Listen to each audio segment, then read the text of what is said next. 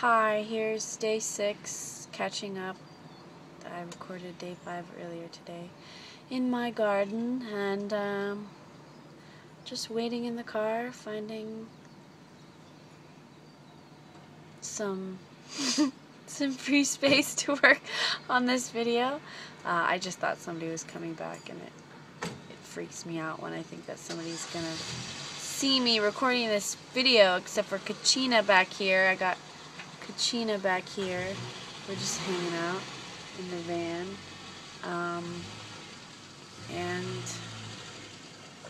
it's been a lot, actually, since making these videos, it's been a lot easier for me to speak up and to speak at all. Like in class, I just find myself speaking without having this usual hesitation that comes up, like, or my heart starts beating really fast and I just start sweating and like really worried. I don't even know what I'm worried about, but I'm always worried about speaking.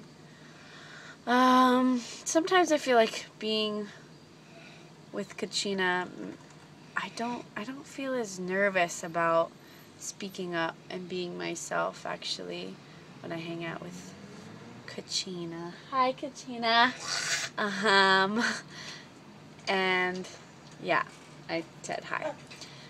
And I feel like that's because she can't talk. I mean, with words, she can't say anything with words. She certainly is very expressive and expresses herself in different ways, but not verbally. And so sometimes that makes me uncomfortable, and sometimes that I feel really safe, like it's the safest container possible, because she's not going to say anything. She's not judging you. She's just like loving you completely. She just like loves everybody, and that just makes me feel really safe, and I feel, are you okay? Yeah, okay. I just feel like it's okay to be me when I'm around Kachina, and that's so relieving because I'm less in my head, and I'm more just like being goofy because it makes her laugh, or, right? So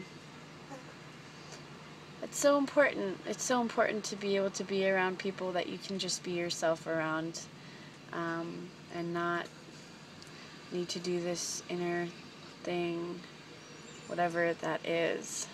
Whatever it is, I just want to turn it off, like, forever.